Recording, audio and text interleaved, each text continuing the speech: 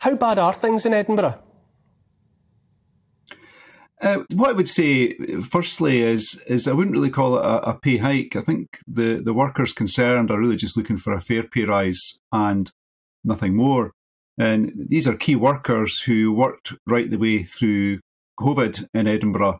And I don't think a domestic bin was missed really throughout that time, which is a fantastic effort.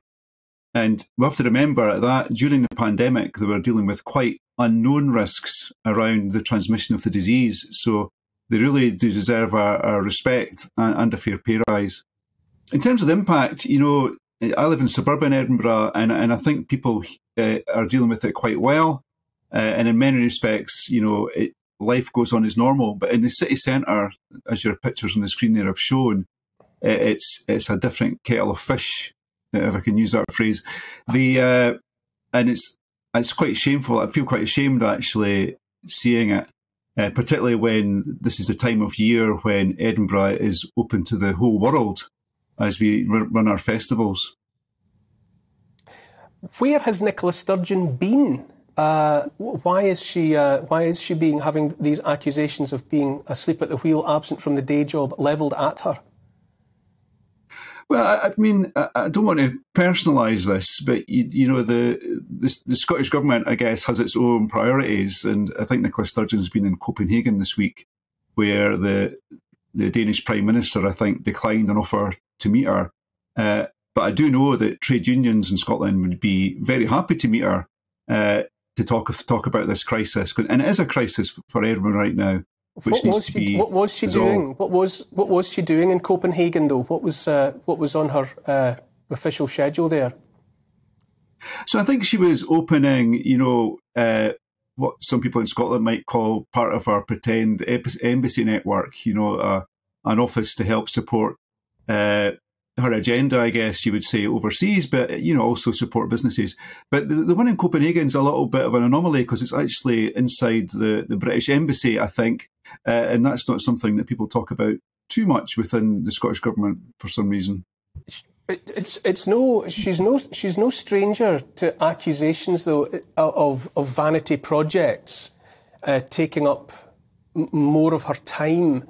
When reasonably we might say she should be focusing on the day job, when Scotland is, has challenges for its health services, record drug deaths, the debacle over the ferries, all sorts of infrastructure problems.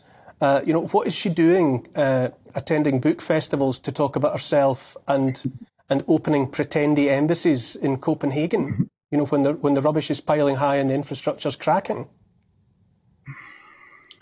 Well, I mean, Scotland faces huge challenges just now, and it can be difficult to keep up with what the Scottish Government's number one priority is. I mean, it goes from education to solving the drugs deaths crisis to the climate emergency. But the issue is that solving these problems requires difficult conversations, and it requires difficult decisions to be made. And the nature of the government in Scotland, the SNP Green government we have, is that they don't want to upset anyone because we're governed by focus group, and the focus of those focus groups is all about that Scottish independence referendum. And I think, Neil, you know as well as I do, Scotland's never going to be vote to be poorer. So I just find this whole situation quite frustrating. I would much rather we were talking about education, climate emergency, the drug deaths, and also the chronic underfunding of local government we've faced in Scotland for some time. It's a useful distraction, I think, talking about independence. And my observation I would make is whenever things are not going the Scottish Government's way, they start talking about independence more as a distraction. And I think we're all guilty of falling for that trap at times. If you bear with me, one of my guests in the studio, Kerry, is keen to ask you a question herself. I'll let that go ahead. I just wondered if you could tell us what the demands of the bin men are. I've read that the Scottish public, probably like many of us down south, are really on the side of the rubbish collectors, who are on, it's my understanding, on average 20 grand a year, which is, it's called poverty, basically. But I wonder if you could tell us what their demands are. I understood that the council, Edinburgh Council, or was it Glasgow, had put forward 3% and then were arguing for the government to match that, which would make 6%. But 6% on 20 grand still sounds like penury to me. I take home 24 grand and it's awful. So I'm just wondering what they're actually demanding.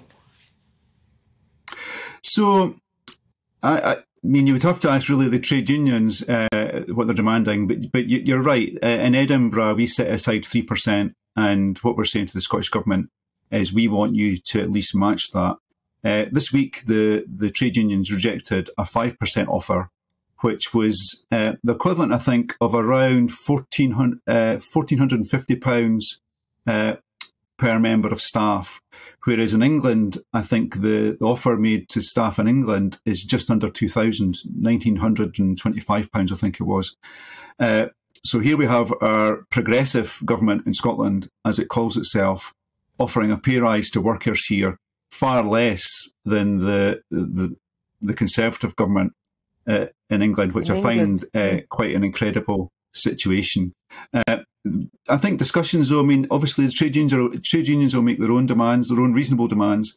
But I think a 6% pay rise, which is more weighted towards the lower paid workers, I think is something they would actively consider. I don't want to speak on their behalf, though. Just one last question for you there. I believe Nicola Sturgeon is a huge fan of GB News and of Neil Oliver Live in particular. So I have very little doubt but that she's sitting in her Paddington Bear pyjamas watching this. Given that, what advice would you have for the First Minister in coming to terms with what's required from your point of view for the good people of Edinburgh?